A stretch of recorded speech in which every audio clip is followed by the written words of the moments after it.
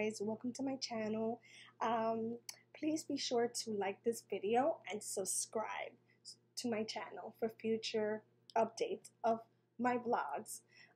Today is Friday and today I had an interesting morning. So as many of you know, I am an essential employee in New York. I work for a hospital, a very large institution, very well known. And I actually been working 5 days remotely from home. And I was notified that they want a lot of the employees that work full-time and remotely to come back on site part-time. So it would be part-time on site, part-time at home. 3 days on site, 2 days at home. So mind you guys, I haven't been on site since like March, mid-March. So I've been working 5 days and it's been very, very, very, very, very scary through the process. And don't get me wrong, I've been home with my family and kind of adapted to that, just being home. And I sort of had like this phobia of stepping out of my house. Again, people that know me, I'm very proactive. I used to work out and do yoga, and now I feel like I have sort of like baby steps. And so to start being part of that society that I used to be, I've had to give it some thinking about this COVID vaccine that I've been pushing it off for quite a while because of fear. And I'm sure that I'm not the only one that has felt this way. Questions in my head are, how do they come up with a vaccine so quickly, right? And not be on trial for a while. But because there is an emergency,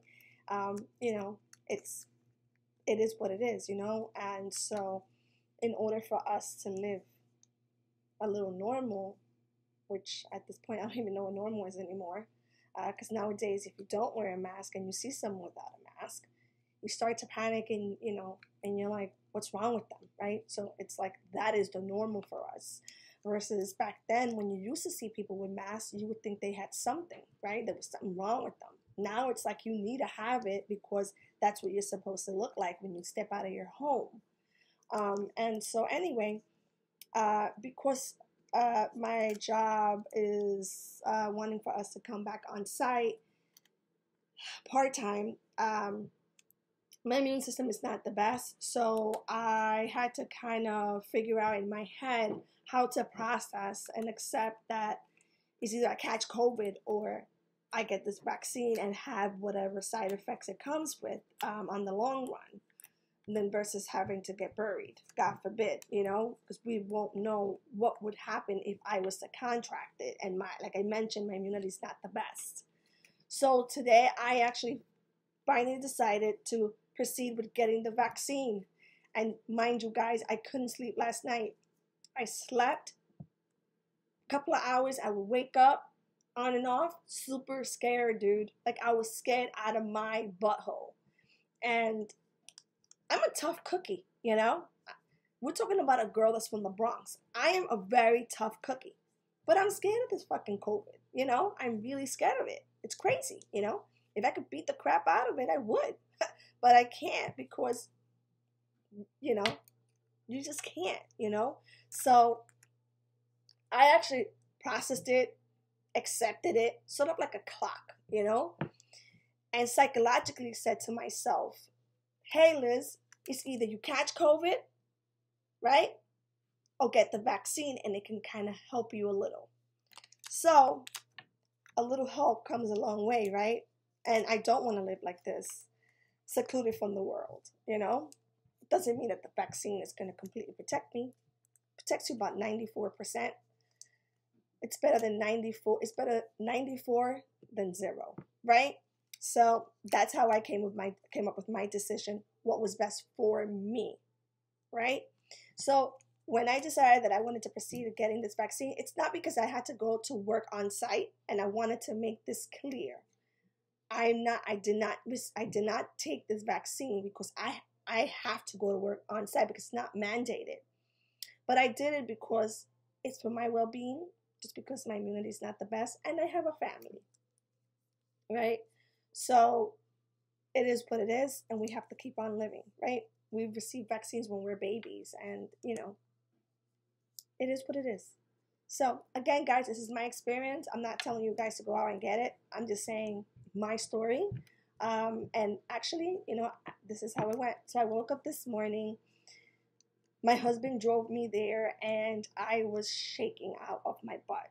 I was really shaking. Of course, he couldn't even go in with me to support me. They don't allow other people in, and because I'm an employee, so I am considered to be Group 1A, I was the only one to be able to walk inside.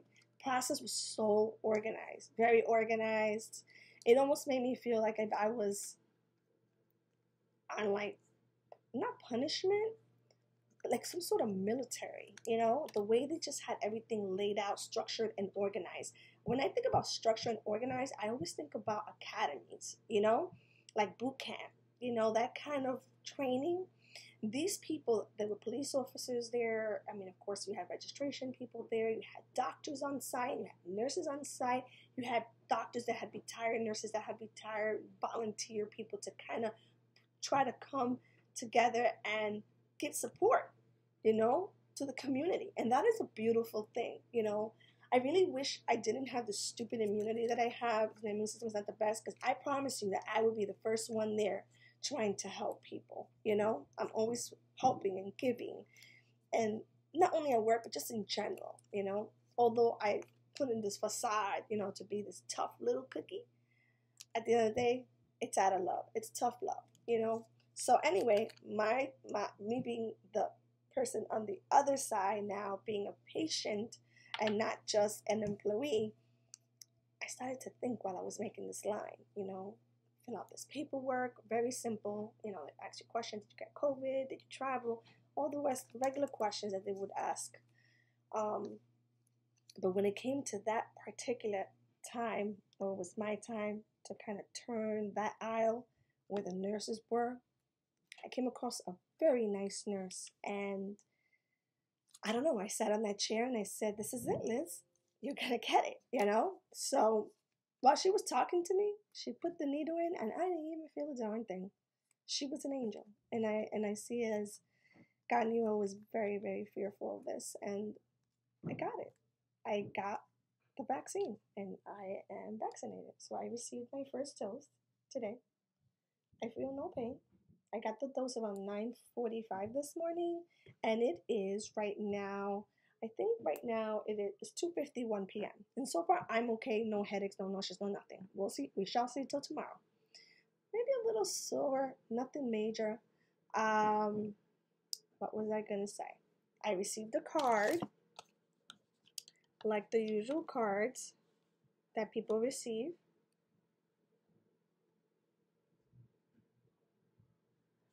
With my second appointment,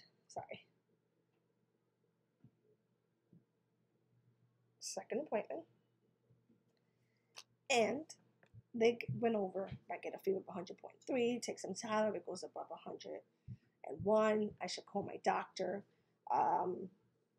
Of course, when I received the vaccine, they told me to take a seat for 15 minutes just so they can monitor me. So organized. I've never been so satisfied in the way they had this line. It was, I'm so sorry. That's my daughter. And she decides to want to clean when I am doing a video, guys. That's the Bronx for you. They don't knock on the door anymore. So anyway, just to, just wanted to give that little update on myself. I feel so good. After I walked out, that my 15 minutes was over, they give you this little sticker with the time when you're done. I thought I had the sticker, but I don't know. I think my husband may have taken the sticker. Did I take it with me? Oh, I have it.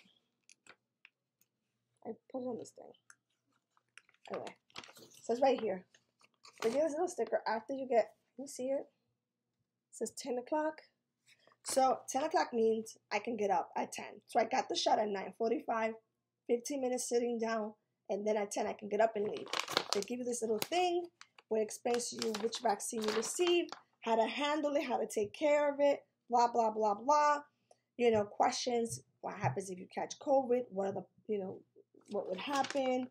Very informative, very organized, guys. Very, very, very organized. But with that said, I felt good as I walked and exited myself out of the building. They were cheering. Almost like when you win a marathon and you win something, they were cheering. Because we are trying to save other lives. And it's very important. So, my condolences to those that have lost loved ones during this pandemic, which is very sad because I've lost friends. Guys, stay safe, stay blessed, and love one another. It is so important to love one another. And don't worry about the small little things. There are bigger things happening globally right now. Just love each other, support each other. And for those people that work and, and their managers and supervisors and higher ups, have a little bit more sympathy of people. This pandemic has caused a lot of mental issues among a lot of us. And it's not because we wanted to, it's because we've been trained or programmed to stay among ourselves. And you can imagine this within 11 months, we've all been fearful. And it's going to take a while for us to feel comfortable. It will take a while. Just, guys, those leaders, have patience. Have patience with a lot of us. We are also fearful. Okay? Well, guys, I'm going to end this video. Please make sure that you like this video if you do like it and you enjoyed. And if you guys have any recommendations as to what kind of videos you would like for me to do, please feel free to comment, send me a message, and let me know. You can also follow me on my Instagram. I did post my Instagram right below this video. Stay safe, guys. Stay blessed. Mwah. Keep following my videos. And please don't forget to subscribe. It would mean so much to me. Have a nice Friday, guys. Until next time.